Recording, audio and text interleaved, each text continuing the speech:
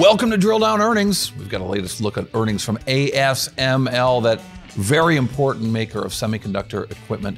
I'm Cory Johnson with the Futurum Group, and Chief Market Strategist there. And ASML earnings just so very important for the semiconductor sector. Second quarter earnings, they were good.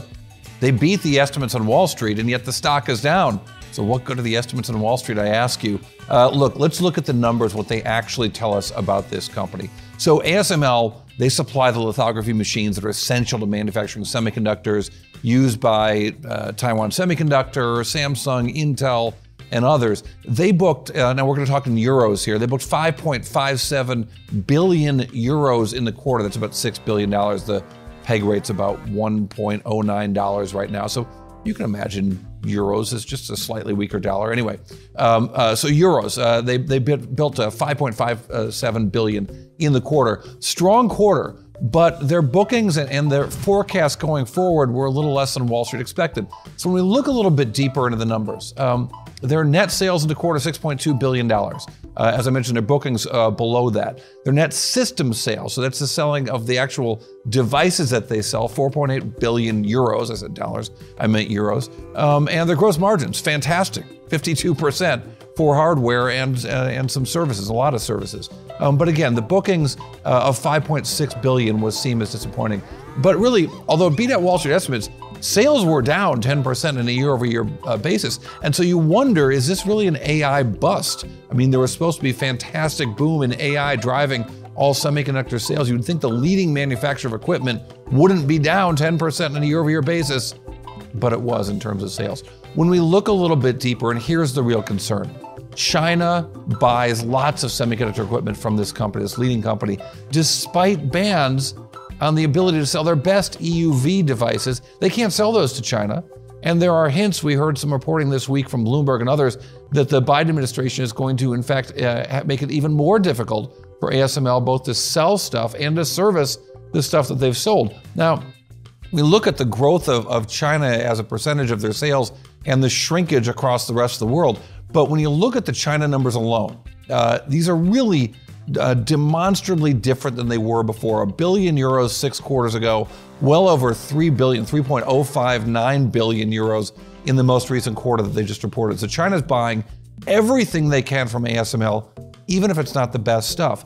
And so as a result, when you look at the rest of the world, it really is about China versus the rest of the world, with that 49% of revenues going to China, or coming from China, I should say. And while system sales continue to dominate this business, it's important to note that 24% of their revenues is servicing machines that are already out there. ASML machines never go away. They're just, the older machines are used for making chips that are not at the cutting edge. And China has surely showed a focus in that, really again, wanting to get whatever machines they could and make whatever chips they can for the global market.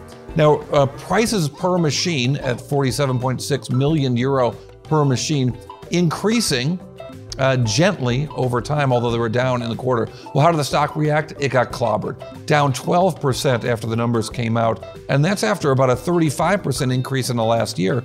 And again, a disappointing quarter last quarter, 3 months ago, which we reported right here on the Drill Down Earnings. So we heard from the CEO, and he said, don't worry, when we look forward, the same drivers of the past will be the drivers in the future. When it comes to demand and our business beyond 2024, we expect, as we discussed in previous quarters, that the overall semiconductor inventory levels will continue to improve. We also see today further improvement in litho tool utilization levels at both logic and memory customer. While there are still uncertainties in the market, primarily driven by the macro environment, we expect a continued industry recovery in the second half of 2024. We currently see strong development in artificial intelligence driving most of the industry recovery and growth ahead of other market segments.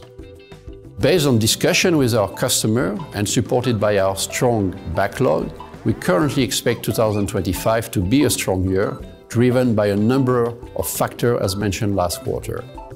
The secular growth driver in the semiconductor end market are still very much intact.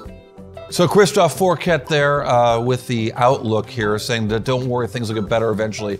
the market doesn't care about eventually, it cares about right now, and that's why the stock is down. But what's it all mean? What's our big takeaway? The thing we want to remember about drill down earnings on ASML? We're going to have that and the number, the bite, the one number that tells us a whole lot right after this. The Drill Down is brought to you by Futurum Group, where analysts, researchers, advisors, content creators, and marketing experts help business leaders anticipate and understand shifts in their industries and build strategies to leverage disruptive innovation. With deep analysis, Futurum Group's extensive industry experience delivers reliable research and data, thought leadership, and actionable advice to help you with your strategy and go-to-market efforts. Futurum Group. So ASML just reported Q2 earnings, the essential summary of what you need to know. The company had revenues that were down 10% on a year-over-year basis, 6.2 billion euro. And within that, 4.8 billion in system sales. But really the number to take away, the thing that means a whole lot here, is the percentage of sales to China. And it was 49% of revenues for ASML. So despite the bans on their best equipment from both the EU and from the US, they're still selling a lot of their other equipment to China, which makes them more heavily reliant on China than they have been in the past, right there at 49% of revenues like last quarter. All right, thanks for checking out Drill Down Earnings. I'm Cory Johnson. Check me out on X at Cory TV, on TikTok and Instagram at Drill Down Pod, I said, and of course, on Futurum's YouTube channel, Drill Down Earnings, part of 6.5 Media.